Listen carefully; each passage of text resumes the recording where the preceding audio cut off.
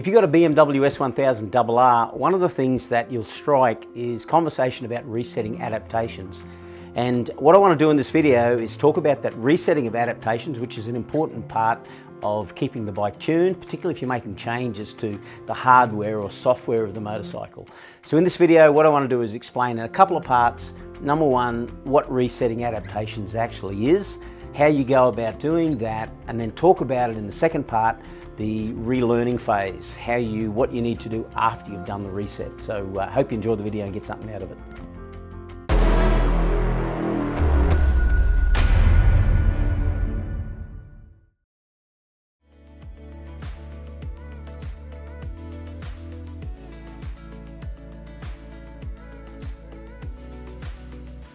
Well, first of all, what are adaptations? Well, I'm not a technical expert on this by any means, but I do understand the functionality of it, or the concept of it.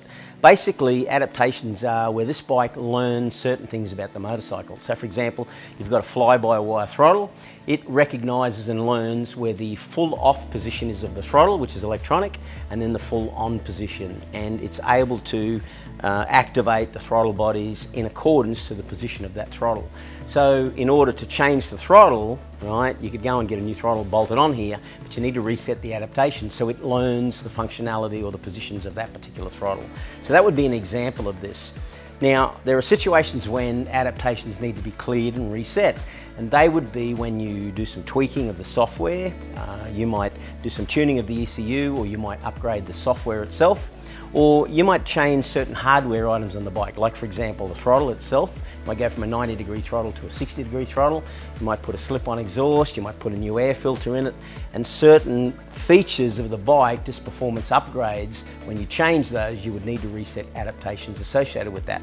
But there are other componentry that needs to be, or lead to a adaptation reset, and that would be when you replace certain parts of it because of servicing or cleaning. Throttle bodies, for example, oxygen sensors and things like that. So in essence, what we're going to do is I'm just going to show you how you reset the adaptations with this using this Hex GS911. And there are a couple of idiosyncrasies with different parts or the different types of adaptations, particularly the throttle and the gears and things like that. But anyway, let's just go and show you how you do it. So first of all, you would need to plug in the device. So in this case, like I said, I'm using the Hex GS911.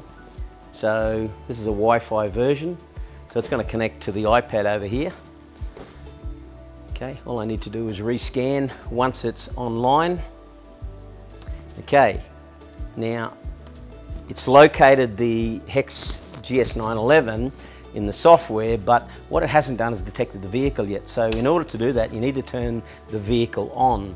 So once it locates the vehicle, in this case it's the BMW S1000RR, I can simply open up the detected vehicle and it takes us to a number of options here. And you'll see in here you've got engine controller, ABS brakes, instrument cluster, electronic suspension, etc. There's a whole bunch of these. Well, if I go into the engine controller, and if you look down further, you can read, you can clear faults, but if you go to service functions, what it does is it brings up a couple of options here. You've got the BMSX adaptations. If you open that, you can see that you can reset the adaptations associated with the dynamic traction control, mixture, twist grip, throttle valve, the transmission itself, and the knock sensors. So basically, let's just do the simple ones first. So I'm going to reset the mixture. All I simply do is click on reset mixture. Okay, and then the current value, right, it talks about what the current values are. So I just click reset. It tells you to turn the ignition off, turn the ignition back on. Okay, and that is the mixture adaptations reset. So it's going to take a little bit of a relearning period now to analyse the oxygen sensors and the environment this bike is riding in and all the hardware, so that optimises the performance from a mixture perspective. Resetting the twist grip. Okay, so in this particular case, I'll show you how this works, even though I've already done this one. If you replace the twist grip in this case, you've got to recognise it's a fly-by-wire throttle, so it's electronic. And it needs to electronically recognise what the voltage is when the throttle is fully off and when the throttle is fully on or fully open. So you'll see if I click continue, right, so it's going to tell me turn the ignition off, turn the ignition back on, open the throttle to the maximum and hold it, all right, and then close the throttle to the minimum, let it go, turn the ignition off, turn the ignition back on, and that is the throttle position sensor has now been recalibrated to that particular throttle. So we can reset the throttle valve. So basically that is the throttle bodies, or the throttle valve is going to be synchronized with that particular throttle position. It's the same thing. Turn the ignition off. Turn on the ignition. Okay, completed successfully. Reset knock sensors.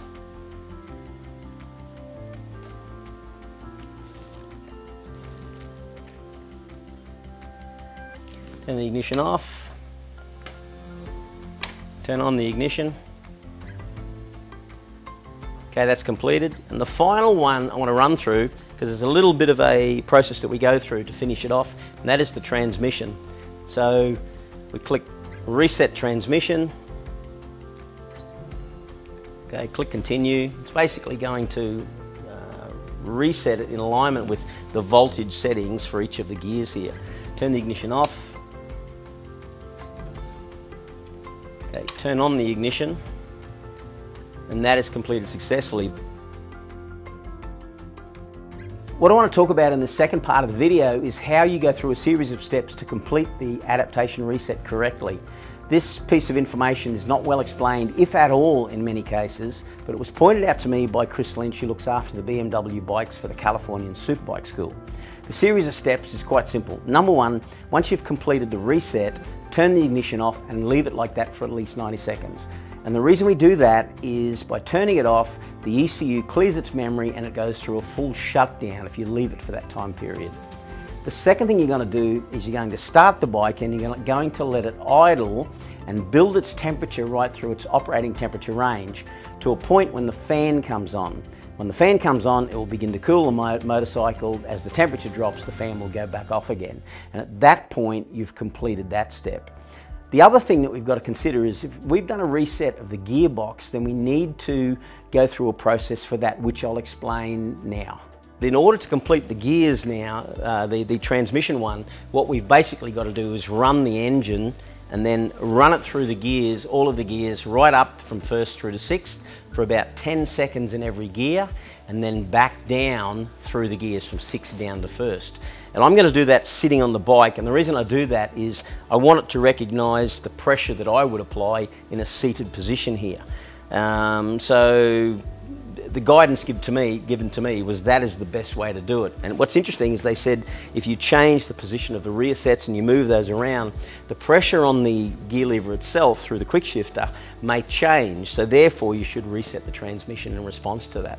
So there you go. Well, that's it. That's the end of the video. I just want to highlight a couple of points again. If you've got a BMW S1000RR, you know how to do the reset of adaptations correctly, and it's important that you recognise that if you're changing hardware or software on the motorcycle, you need to go through that process. So, you know, if you don't have a Hex GS911, then get yourself one. It definitely pays for itself in the first couple of service light resets if you do your own servicing. So there you go. Hope you got something out of the video, and I'll see you in another one. Bye.